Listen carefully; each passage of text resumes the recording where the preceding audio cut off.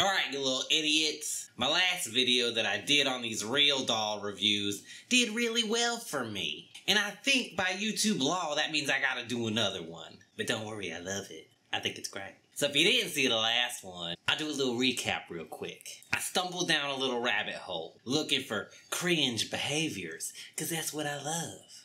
And I found that the reviews for real dolls, which are women-sized pleasure toys for men, are wild. They're great.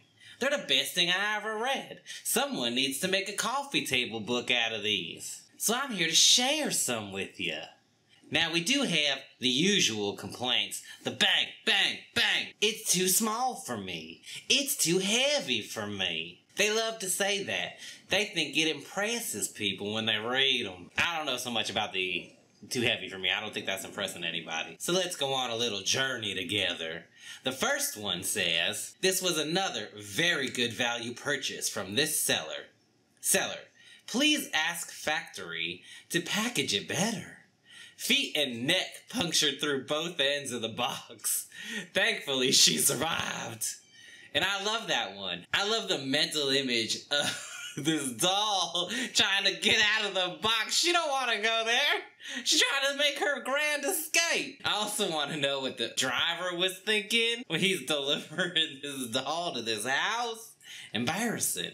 Number 2. Not a good one, by the way. Head was like factory pictured, but did not receive the curly hair pictured on the factory picture. Received straight, long blonde hair in the shade of the picture. Now, I just really added this one because in a lot of the descriptions for these dolls, they tell you they're not going to come in them clothes, and they're not going to come with that hair. It's just random. You get what you get, and you don't throw a fit. But a lot of the complaints were like, oh, I didn't get the hair I wanted. I didn't get blah, blah, blah.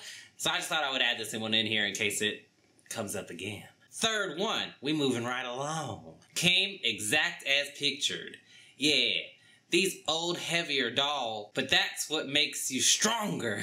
Be prepared to wash and let dry for powder so you can display this fine art. Fine art. I am impressed. Solid breasts. Not gel. Strong frame with medium joints. Well worth the money spent. Thank you. Smells good. Smells great. Y'all little freak. You little freak. I also would love to go to this man's house because I want to see what other kind of art he's got hanging up. Alright, fourth one. A man after my own heart. Could have been darker. I always say, darker the berry, sweeter the juice. And 5, my favorite out of all of these ones. I saved it for last. She's great. We're still on our honeymoon, so I can't talk right now. He's in love. He got married right away, the minute she was delivered. I love these guys. I love these guys. I love these dolls. I love reading these reviews. So if you buy one of these dolls, I need you to go make a review so I can read it. Bye.